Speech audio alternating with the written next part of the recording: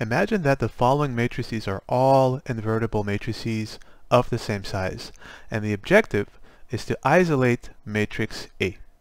Well, this means if we are to isolate matrix A from this equality, we have to cancel matrices ED from the left and C inverse B from the right. And of course, to cancel a matrix, this can be accomplished by multiplying by its corresponding inverse. So let's start with canceling matrices ED from the left, right? As long as you have an equality and you do the same thing on both sides, you will preserve the equality. So to cancel matrix E, we have to multiply by E inverse both sides from the left. So let's multiply by E inverse each side of the equality. And again, we have to be careful that we are multiplying both sides coming in from the left by E inverse. We know that E inverse times E is of course equal to I. Whenever you multiply a matrix by its inverse, the result cancels to the identity matrix. And here's where you can skip the following step. We know that I times D for any matrix D will be equal to D itself. So we can already simplify this times D is I times D, which is simply D. So we're left with now dA C inverse B is equal to E inverse F. And you can see we've now eliminated matrix E from the left-hand side. We're a little closer to isolating A. Let's repeat. To cancel matrix D, just as we did for E, multiply both sides of the equality on the left with D inverse. So we have D inverse dA C inverse B.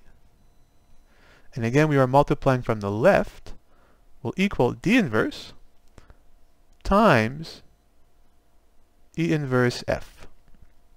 Again, as before, if you multiply a matrix, in this case D, by its inverse, the inverse, the result cancels to I.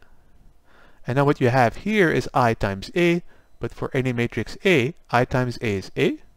So we are left with, on the left, A C inverse B equals D inverse E inverse F. So now we've fully canceled everything on the left-hand side of matrix A. We now repeat and cancel the right-hand side of matrix A. And because these matrices are on the right of A, to cancel them, we have to come in on both sides of the equality, multiplying in from the right.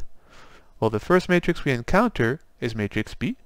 To cancel matrix B, we multiply on the right of both sides by B inverse.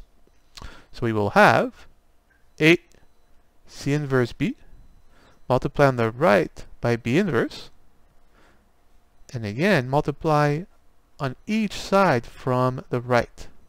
So we multiply now this side also coming in from the right by B inverse.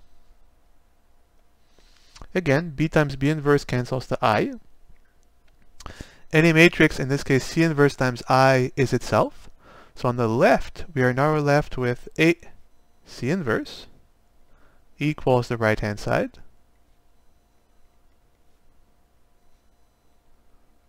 And finally, to isolate A, we have to cancel C inverse. Well, the inverse of C inverse, of course, is C, right? What matrix multiplied by C inverse will cancel to the identity, matrix C? And we once again have to cancel this matrix from the right side of A.